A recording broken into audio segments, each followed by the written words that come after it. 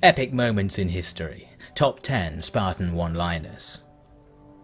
The Golden Age of Greece, a time of great thinkers and speakers. Confucius and Buddha in the east, Socrates and Plato in the west. Amongst these titans of rhetoric stood the Spartans. We remember them as great warriors, but their voice could be every bit as biting as their spears.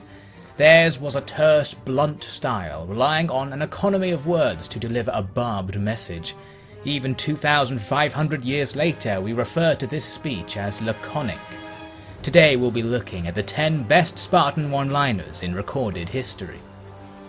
The quintessential Spartan. For 40 years, Agesilaus II ruled Sparta.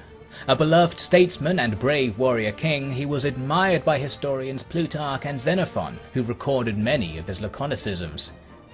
When a visitor asked Agesilaus, "How far do Sparta's borders stretch?" the king thrust out his spear, "As far as this can reach." When questioned about the lack of walls around the city, he simply pointed to his troops. "These are Sparta's walls." Such was Agesilaus' disdain for those who measured safety in bricks rather than bravery, that when given a tour of a neighbouring city's new defences, he merely remarked, "Fine quarters for women."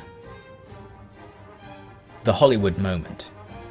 If you're a fan of Hollywood action films, you've no doubt heard these famous one-liners before. "This is Sparta!"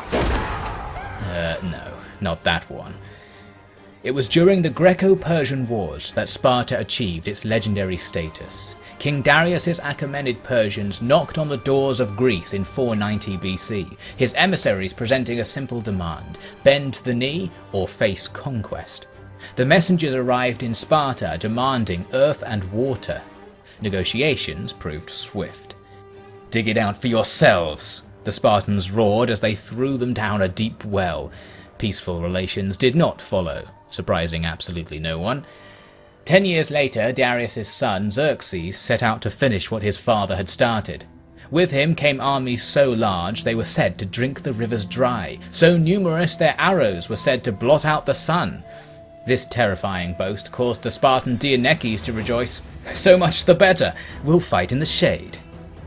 The Persian host soon overran northern Greece and turned south, where they saw themselves funneled through the narrow pass at Thermopylae. Here, at the Hot Gates, King Leonidas and his 300 Spartans and 7,000 Greek allies stood in stoic opposition. Flanked by the sea on one side and hills on the other, they were an immovable object to match Xerxes' unstoppable force.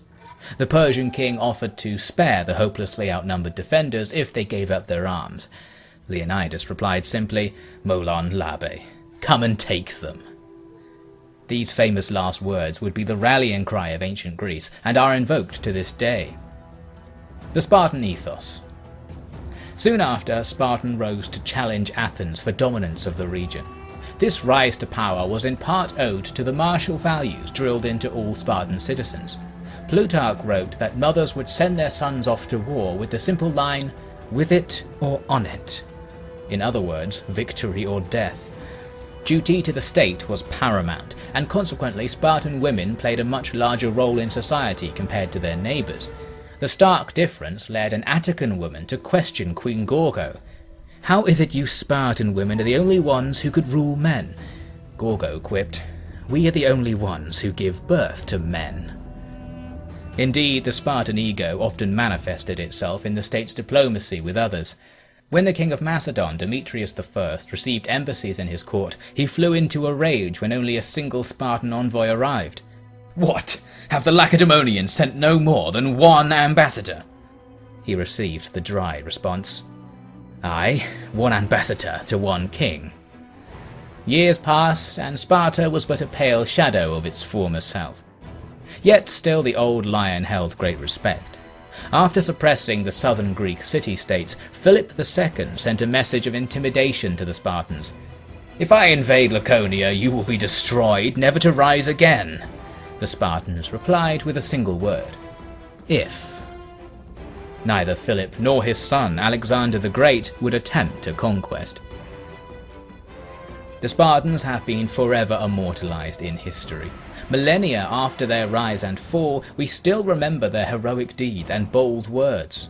However, we must be wary that much of what has been written is subject to hyperbole, bias and propaganda. Were the Spartans really the legendary figures we remember them as? What, if anything, set them apart from their peers? These are questions we will discuss in the videos to come, so come and claim them.